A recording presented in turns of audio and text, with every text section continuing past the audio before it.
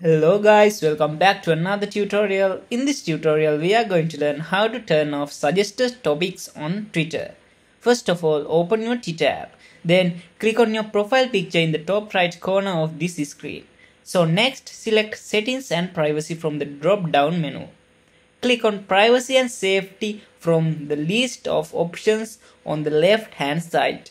Scroll down to see the section label, and here you can find personalization and data and look for the option labeled show additional content.